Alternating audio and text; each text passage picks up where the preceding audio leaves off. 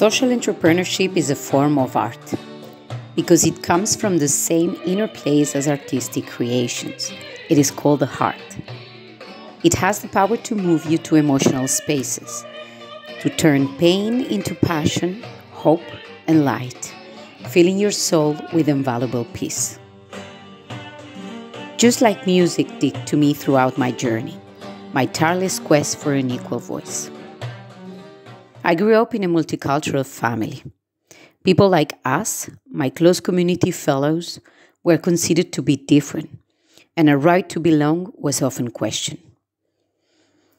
So I went through life with this difference inside of me, carrying the weight of this heavy label. I learned to shape my voice in a beautiful and loud way through opera, finding in music a way to be heard and to channel these troubled emotions. The world became my community, and traveling across continents, I embraced its variety of colors, languages, and cultures.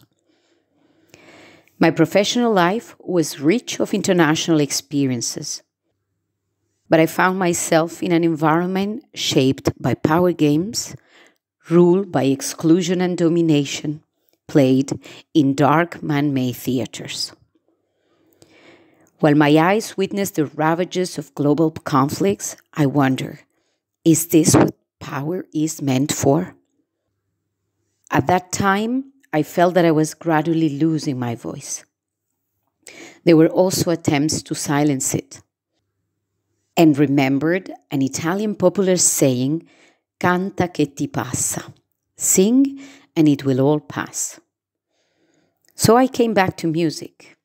I forgot what music did for me. I started writing my own scores and lyrics, building a world where we could all sing, an evolution towards a culture of inclusion. It was like a call, a sense of mission and a vision. My songs were aimed at painting the beauty of justice with a broader spectrum of colors, a harmonious symphony exploiting instead the treasures of our shared humanity. I now measure my power by the magic of our united voices each time they serve to bridge the divides and to inspire others. Sometimes I find myself rewatching these collaborative creations, and I know it was all worth it.